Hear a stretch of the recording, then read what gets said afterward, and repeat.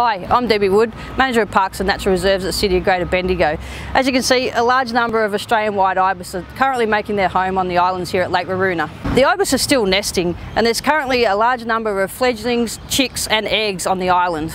Ibis are protected under the Wildlife Act, and the City are currently working with the Department of Environment, Land, Water and Planning to move the ibis on when they finish their nesting season in April. These guys have been getting a lot of attention lately, but we haven't forgotten about the weeds. We're in the process of engaging a contractor who should be here in the next month or so to undertake some works on the removal. It's always a challenge to deal with native plants and animals in an urban environment, but please continue to enjoy this beautiful part of Greater Bendigo.